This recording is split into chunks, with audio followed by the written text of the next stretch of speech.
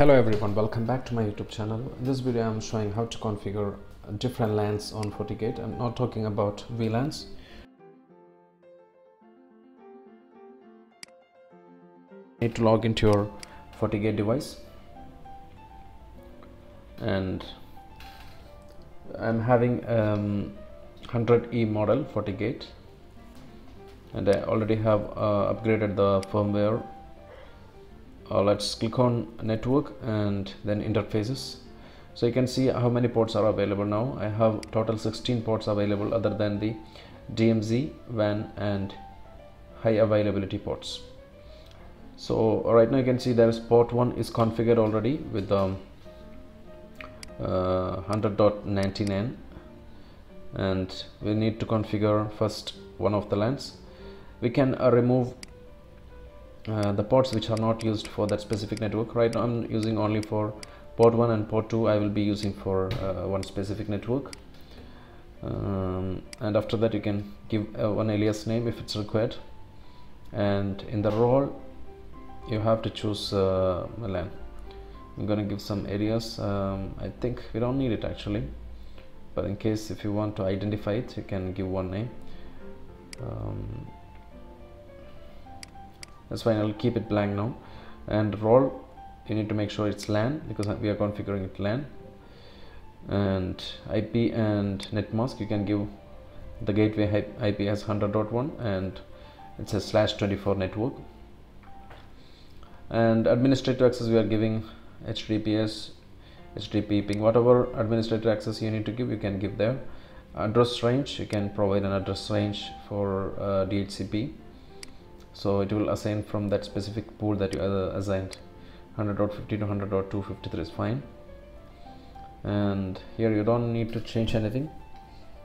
It's advanced settings, and click on OK. Finally, after your confirmation, you can just click on OK.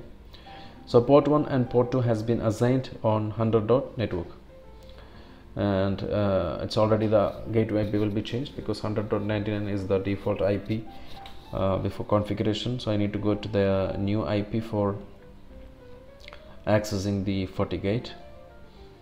So let's I just need to change the 192.168.100.99 from my browser because that was the previous gateway IP, and now it's 100.1. So just gonna change that one to 100.1. After that we can configure the second interfaces and a different LAN range for this network.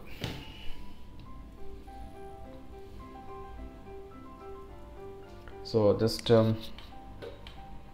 make it 100.1.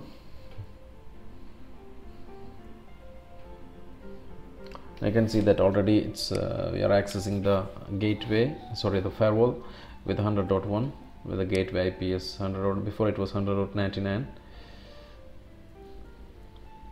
And click on network interfaces. Now as already we configured port 1 and port 2 as one network. You'll click on port 3. We will configure a different LAN on port 3. Just gonna give some name. For example, this is office network, office LAN, and role you can choose LAN. And IP and netmask you can give a different, for example 172.16.1.1, and you can keep the 24 network 255.255.255.0, and administrative access we can give HTTP,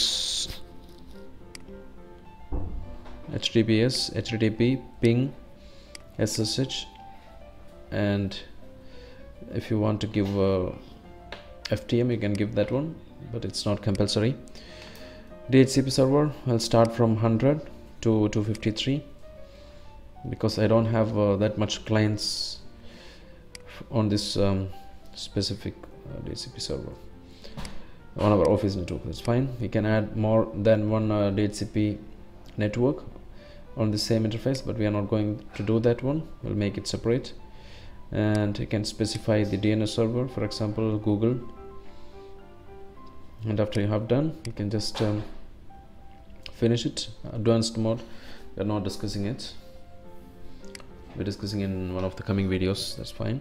After you did this one, you just need to press OK.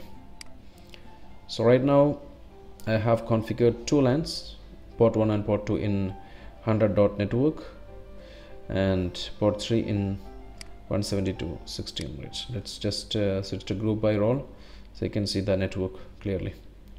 172.16 1.1 1.0 network. If you are connecting the laptop with port 3, we should be able to get an IP address range from 172. So I believe this video was helpful, guys. Thank you for watching. Subscribe the channel, click the bell icon for notification. Take care. Goodbye.